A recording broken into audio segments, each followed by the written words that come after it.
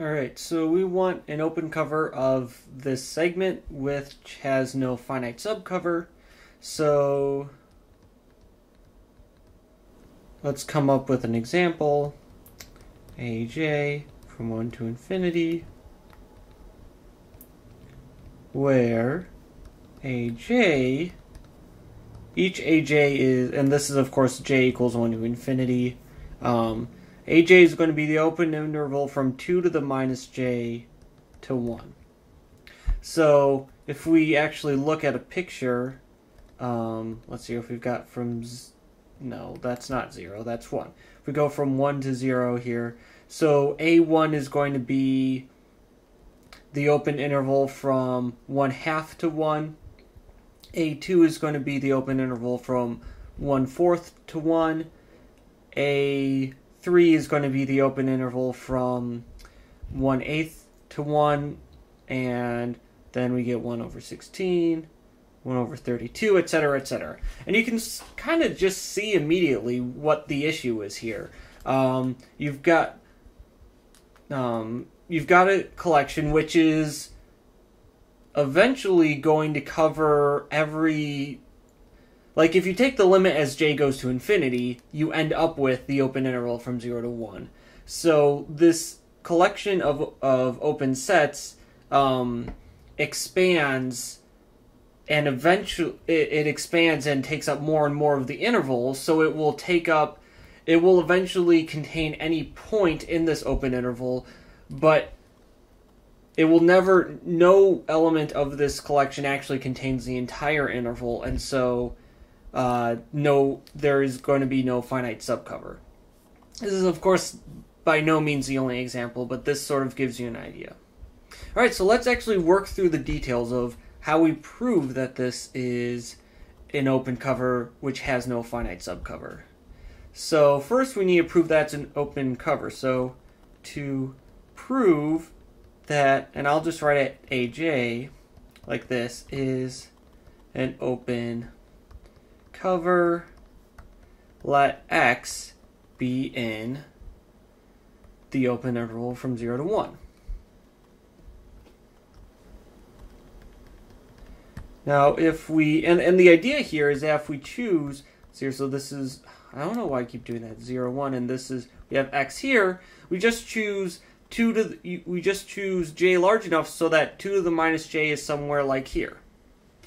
So if we choose j large enough so that, and here's sort of what we need to do to make this specific. We need 2 to the power of j to be greater than 1 over x. Or we can write this as 2 to the j is greater than x to the power of minus 1. Then what we have is 2 to the minus j is going to be less than x. And so x is in AJ, because AJ is the open interval from 2 to the minus j to 1. So if we want to be even more specific here, x is between 2 to the minus j and 1. Okay, so it's an open cover. If we choose, we can choose a j large enough and show that there is some j such that x is an AJ, and this holds for every single x, and therefore this collection of AJs is an open cover of the open interval from 0 to 1. Okay, so to prove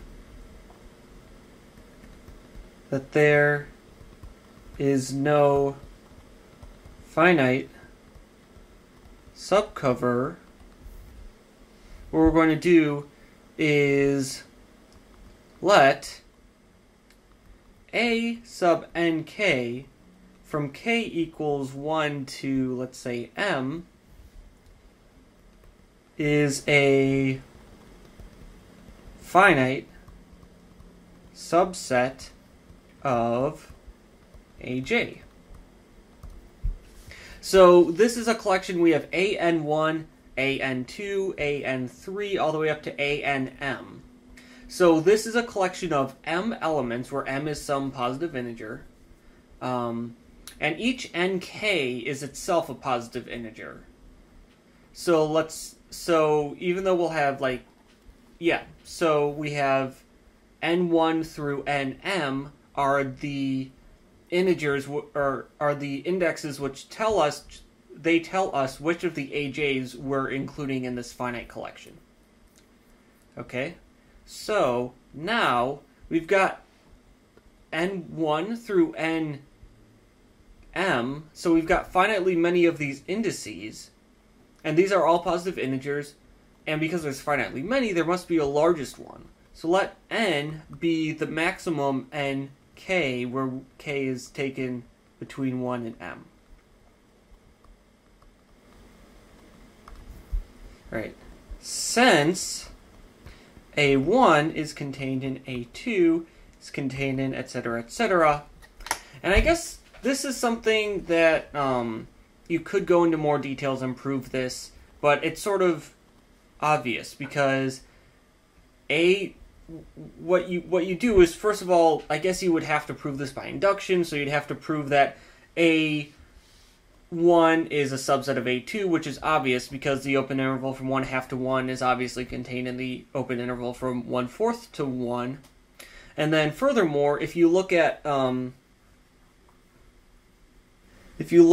AJ versus compared with AJ plus 1, then you have 2 to the minus j minus 1 is strictly less than 2 to the minus j, and therefore you conclude that AJ plus 1 is contained... No, you prove that AJ is contained in AJ plus 1. And I guess that even holds for the base case of A1 and A2, so maybe you don't even really need to include the base case. You can prove that rigorously and write it out if you wanted to. I think it's simple enough that you don't need to, even though I have gone through a lot of details in proving things here that might not need their own separate explanations. But yeah, that's just my style. I like to include a lot of details. But anyways, however you want to write it, we have this fact that this is an increasing collection of sets, and so we know that the union from k equals 1 to m of a n k is equal to a sub capital N, because all of the a n k's are going to be contained in the in the a n k that maximizes n k, if that makes sense. So, right, so we have this,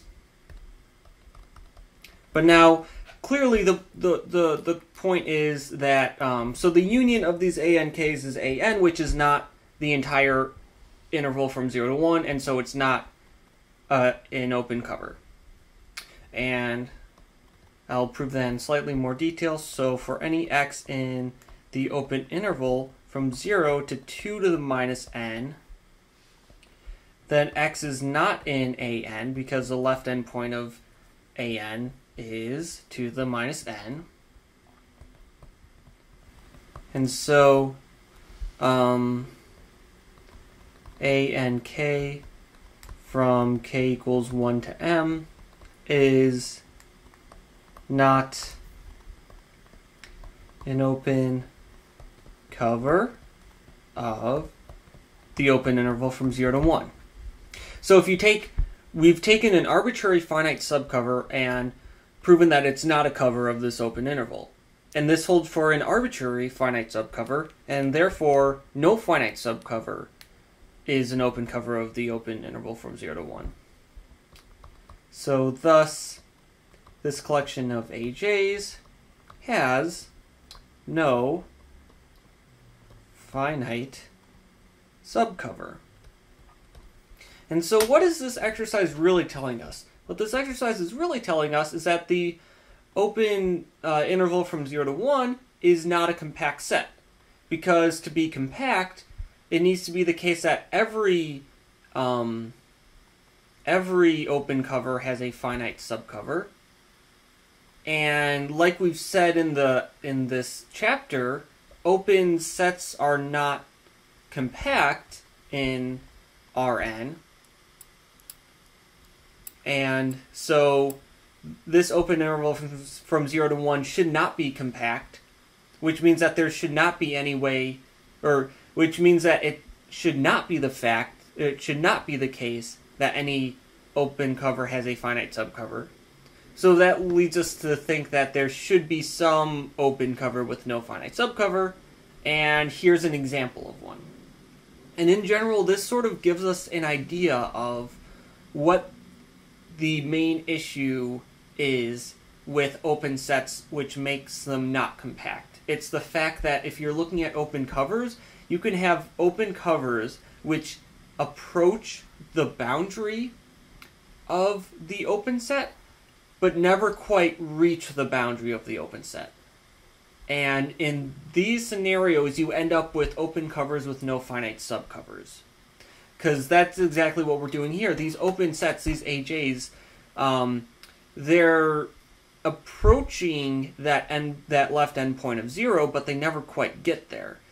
So eventually it's able to, when you take all of them together, you're able to cover the entire open interval, but you're not able to get a finite subcover. And so this is sort of why we need part of the definition, or part of one of the conditions of being compact is that the set needs to be closed, because you need to include that boundary so that this phenomenon doesn't happen. And yeah, so here is an open cover of this open interval, and it doesn't have a finite subcover, and we've proven all of this, and so we are done with the exercise.